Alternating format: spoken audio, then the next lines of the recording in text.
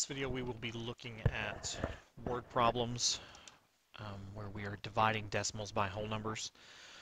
If you need computation practice, there is a companion assignment dealing just with computation. The computation on this will be relatively simple. We'll also be looking at some models.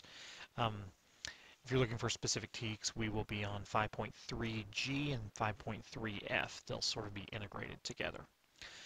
All right, so on this first problem, on number 1, a rope was 14 and 35/100 inches long. Cat cut the rope into 7 pieces of equal length. What is the length of each piece of rope in inches? So our question statement here, we're looking for the length of the individual pieces of rope. Now, if we see the word cut, we need to be thinking dividing, because if we're cutting something into equal pieces, then that's basically us just dividing it up. So our original rope was 14 and 35/100 inches long, and we're going to cut it into 7 equal pieces. So that's what we're dividing by. So when I set this problem up, this is how I'm going to set it up. All right, I've got my starting value, my starting amount for the rope, and then how many pieces I'm going to cut it into. All right, and then it's just a matter of completing the computation. So 7 goes into 14 twice. 2 times 7 is 14. Get no remainder. Now this is confusing a lot of people. I'm not really sure why. I don't know if it's just the decimal being there or not. A lot of times what I will do, and I didn't do it on this one, kind of jumped right in, is before I even start, I'll just move the decimal straight up. Just draw my arrow and move the decimal up, and then I'm just going to kind of forget about the decimal. I'm going to complete the computation just like if this was a normal division problem. So if this were a normal division problem, I'd bring down the 3, and then 7 won't go into 3, so I've got to put a 0 here, just like I would in a normal division problem. All right, since I put the 0 down, I don't need to go through the steps of multiplying 0 times 7 because it's just kind of a waste of time and space. So I can just bring the 5 down, and then 7 goes into 35 5 times. 5 times 7 is 35, and I get no remainder. So my answer is 2 5/100 inches. All right, number 2 is pretty straightforward. It's just asking us what's the quotient. So if I've got quotient, I know I'm dividing. When 75/100 is divided by 5. Well, if I didn't know I was dividing before, I sure know now. Now, the problem comes a lot of times when we set this up, because I've got 2 numbers here, and I've got to set it up. Now, on STAAR, we're going to get an answer choice almost always if I set it up incorrectly. It's going to give me that as a wrong answer choice, kind of our trick answer. So I've got to make sure I get this set up correctly. All right, and here's the key. If I look at what it's divided by, if I'm dividing by something, that's going to be on the outside. So this is always what I'm dividing by. If I'm looking at it in the form of a fraction, this would always be my denominator. And so my 75/100, that's what I'm actually dividing. And I chose to put the 0 in here. You don't technically have to, but really just to help you remember about the decimal, it's not a bad idea to put the 0 in.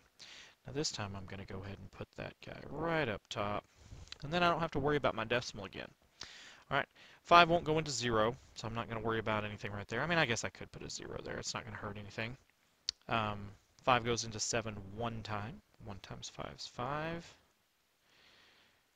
Pull down my 5. 5 goes into 25 5 times. And I get no remainder. And so I get 15/100 as my answer. So number 3, we're dealing with a model. And division models are actually pretty easy to work with. There's really just 2 things we need to look at. So I've got, here's my actual expression, 1.2 divided by 3. And so I need to think about what that means. So just like up here when we were looking at dividing by 5, here we're dividing by 3, right? Because if I read this out loud, I would say which model represents 1 2/10 divided by 3. So this is what I'm dividing by.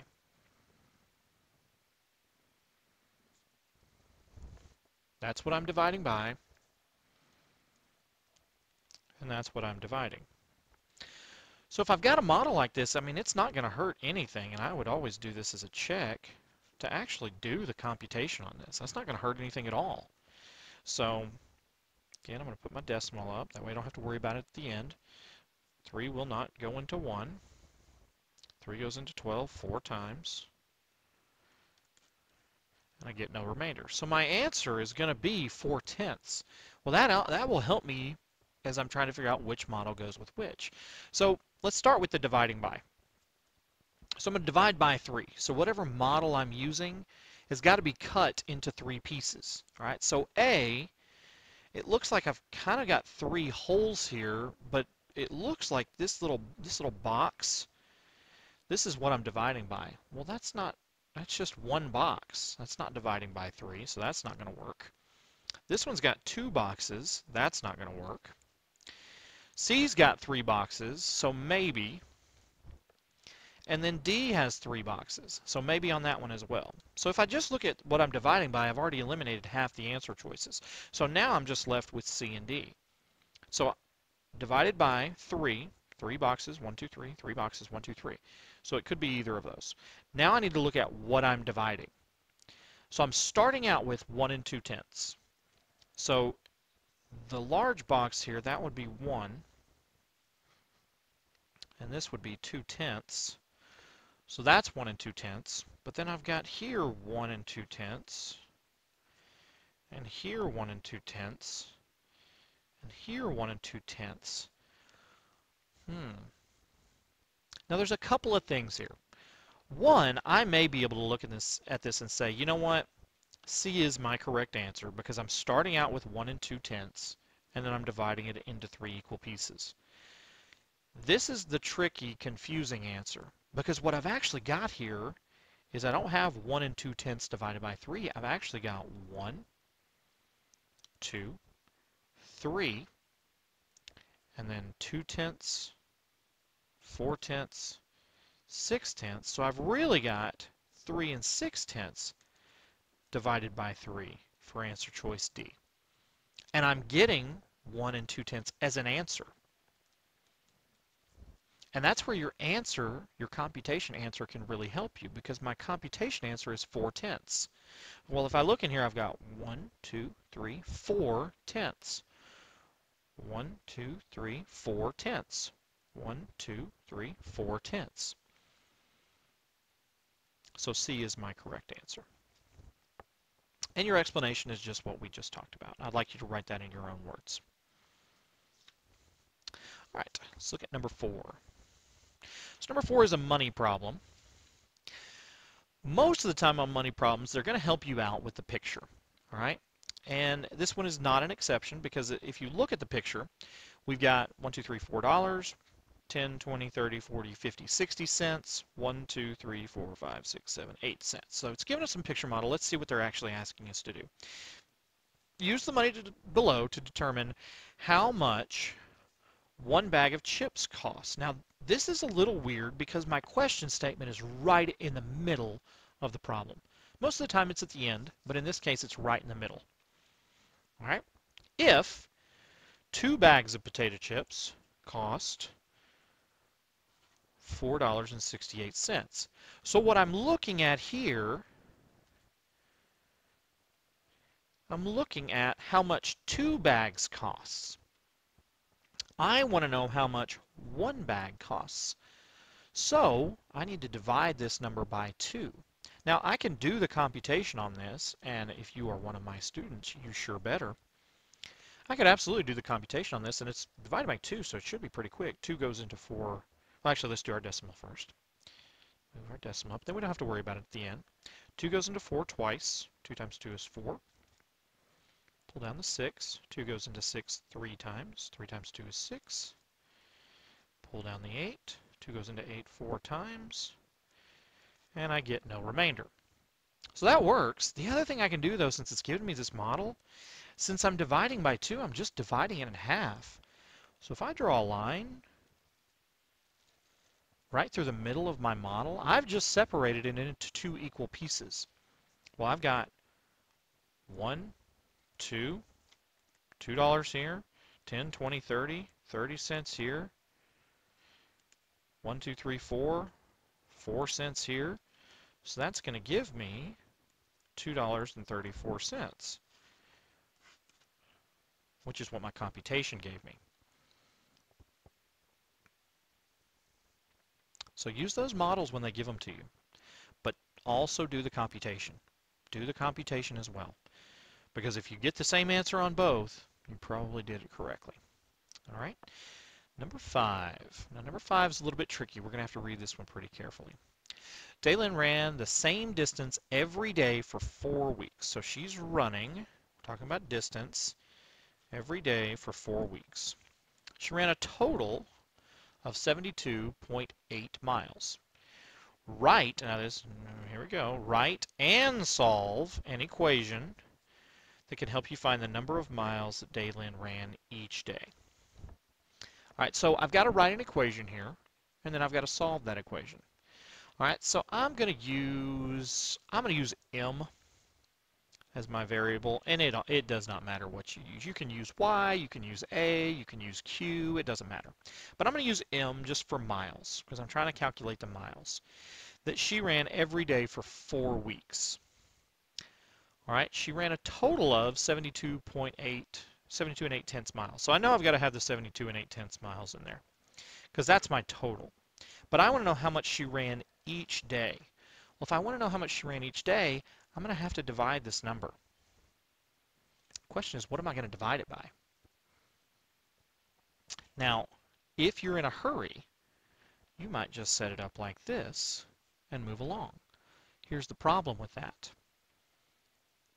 4 weeks. It's asking me for each day. So I need the total number of days. Well, I don't have the total number of days, I just have the number of weeks. But it does tell me that she ran every day for those 4 weeks. Well, if there's 7 days in a week, then that's how I'm going to figure out how many days she ran. All right, so here's my weeks. This is days per week. And this is total miles. All right, so there is my equation, and now I need to solve it. So order of operations says I need to do what's in the parentheses first. So 4 times 7 is 28. Once I've completed all the operations in the parentheses, I don't need it anymore. And then I need to do my division off to the side. Now, I'm going to have to estimate a little bit here. 28 is pretty close to 30. I can round that up to 30. 30 is going to go into 72 probably twice. 3 times would be too much. 3 times 30 would be 90. That'd be too much. And 2 times 30 would be 60. So that's probably pretty good. So let's try that. So let's do 28 times 2 off to the side here. 2 times 8 is 16. Carry my 1. 2 times 2 is 4. Plus 1 is 5. Do my subtraction. Got to regroup here. 12 minus 6 is 6. 6 minus 5 is 1. And then I get 168. So now I've got to figure out how many times is 20 going to go into 168.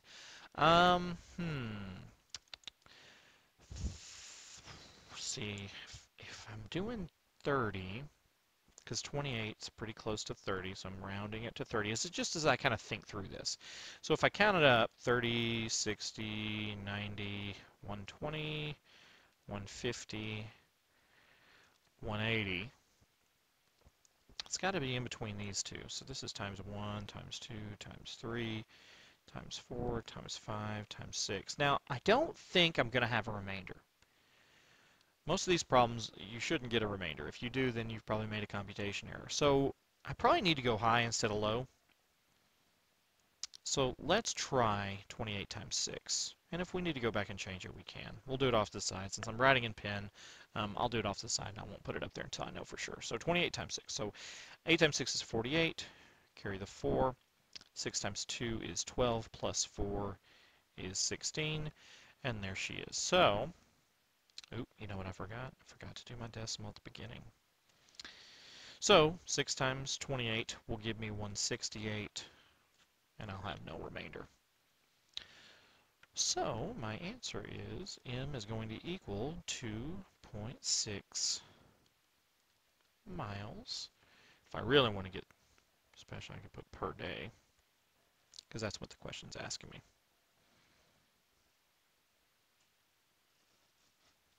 And there's my answer. And here's my equation. All right, on to number 6. Number 6 is another model, but this time we've got to write and solve an equation that goes with the model. Now the good news is I don't have to count those little boxes because it tells me the value in the problem. So here we go. The model is shaded to represent 3 and 60 hundredths. So that would be 3 and 60 hundredths. This model represents an equation. Ooh, here we go.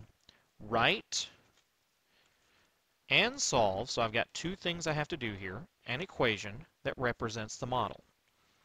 All right, so I know how much the shaded area is. So I know my total value. That's what this 3 and 60 hundredths is. That's my total. Now I need to know, what am I dividing by? I'm dividing by what? Well, I've got 1, 2, 3, 4 boxes. So that is going to be what I'm going to be dividing by. It's going to be dividing by 4. So I know I'm going to be dividing by 4. And I know my total. Again, it doesn't matter what I pick as a variable. I'm just going to do, I don't know, let's just do, how about S? No, that's too close to 5. Let's do M again. Because we got model over here, I'll just use the M from model. So M is going to equal my total, which is 3 and 60 hundredths, divided by 4. There's my divided by 4. All right, and then I'm just going to solve for it. Do the computation here over to the side. All right, so 4 won't go, actually, let's do our decimal first. 4 won't go into 3, put a 0 there. 4 will go into 36. How many times? 9 times. 9 times 4 is 36. And I'm going to get that. Now, I don't actually need to put that last 0 there, but I'm going to, just because I want to get in the habit of completing that computation. And I don't really even need this to be 3 and 60 hundredths. I could have done 3 and 6 tenths and it would have been fine. But here's why it's not a bad idea. Since the boxes are in hundredths, each one of these individual boxes represents 1/100th, I can count the boxes inside here to make sure that I've gotten the correct answer. So let's do it. 1, 2, 3, 4, 5, 6, 7, 8, 9, 10. All right, so there's 10 rows. 1, 2, 3, 4, 5, 6, 7, 8, 9 columns. So that would be 9 times 10, which would be 90. So there's 90 little shaded boxes in each of these. So that's what I've got here, is 90 hundredths. And I'm going to leave it like this. But I mean, if you write it M equals 9 tenths, that's okay too. All right, on to number 7. 24 students in Mrs. Galloway's art class decorated a banner to go on the cafeteria wall. All right, so we got 24 students. There's some kind of a banner. The banner, there's a banner again, measured 88 feet long. And each student painted an equal section of the banner. Write and solve an equation. Oh, writing and solving an equation again. Write and solve an equation that represents the length of the section that each student painted. All right, so I've got a banner. that they painted, and the total length of the banner is 88.8 feet. And every student painted their own little individual section. And there were 24 students. So I'm going to divide that into 24 sections because there were 24 students. So my equation, we'll use B for banner. Because B is going to equal 88 8/10 feet divided by 24. And there's my equation. And it's not a bad idea to draw a picture on these sometimes, just to kind of help your brain think about what's actually happening in the problem. All right, let's do the computation so I can get an answer. 88.8 divided by 24.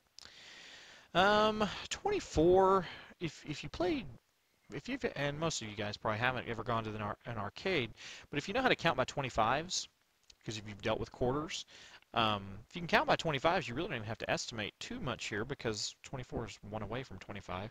So I know my multiples of 25 because I used to play in the arcade all the time. We got 25, 50, 75. We won't really have to go higher than that. I guess I can, 100. So this is if, that's 25 times 1, that's times 2, times 3, times 4. So 88, pretty close to 75. So let's try 3. Let's do it over here. 24 times 3. 3 times 4 is 12, carry the 1. 3 times 2 is 6, plus 1 is 7. So we get 72.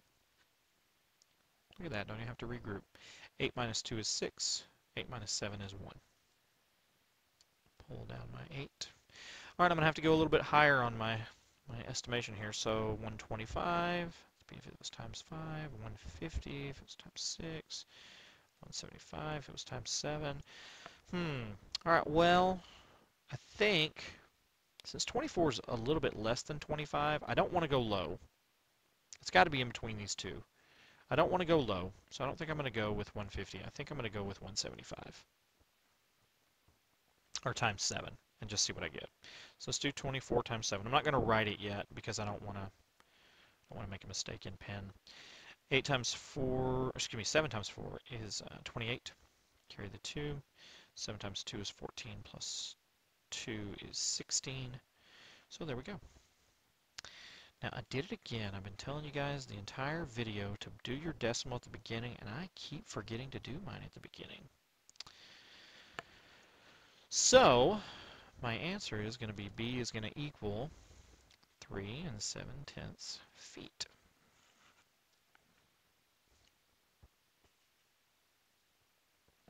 All right, last problem, number 8. Chris wants to buy a new video game, now spending some money, that costs $50.40. He plans to save a portion of his allowance each week for 12 weeks. How much will Chris need to save each week in order to have enough to purchase the video game? So, I know he wants to buy this game. It costs $50.40. I don't have to write an equation this time. It's just asking me for an answer. So, I know he's got $50.40 he needs to spend, but he wants to save money every week for it, for 12 weeks. So, I'm going to divide it by 12, and that should give me how much he needs to save each week. Let's see here. I don't have a good number to estimate with. I guess I can just do my multiples of 12. 12, 24, 36, 48, 60, 72, 84, 96, 108, 120. That's 1, 2, 3, 4, 5, 6, 7, 8, 9, 10. I can go higher if I need to, but I shouldn't need to. Should never need to go higher than 10 when you're dividing. If you do, then you probably made a computation error somewhere. All right, so 5, no. 50, yes. Looks like 4. 4 times 12 is 48. Regroup. 10 minus 8 is 2. 4 minus 4 is nothing. Pull down my 4 here. 24, or 12 going to 24 twice. I did it again. I didn't put my decimal up again. Now, because we're dealing with money, we need to put this 0 here.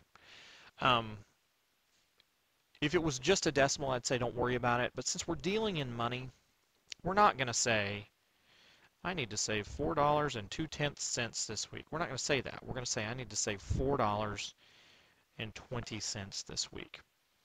So when you're dealing with money, you really want to go to the hundredths place. You actually don't want to go beyond the hundredths place, because then you're dealing with, part of a penny, which is kind of ridiculous. So, but I do want to go to the hundredths place when I'm dealing with money.